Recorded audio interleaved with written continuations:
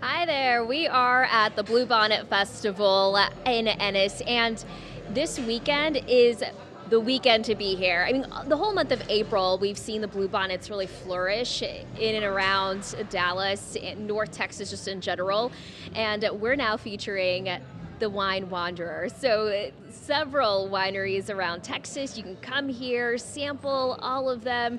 And, there are a lot of vendors here. So I've actually got Ashley Kalunga here with me, Director of Marketing and Communications for the city. I mean, tell me about just this weekend and the vendors that you've got here and all the fun things you can do here. So we have 3 full days of fun with over 65 unique vendors.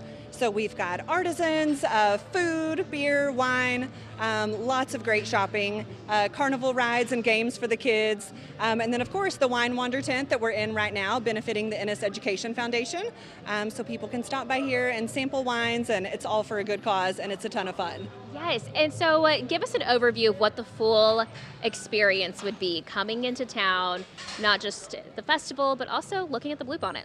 Yes, so we tell people to start in our beautiful Welcome Center in historic downtown, so they can come in and be greeted by a big friendly hi y'all. They'll get their trail map, they'll get all of the information about the best places to see the blooms, and then they can come downtown and enjoy the festival, shopping and dining, and then hit the 40 miles of mapped bluebonnet trails. Perfect. Ashley, thank you so much for that info.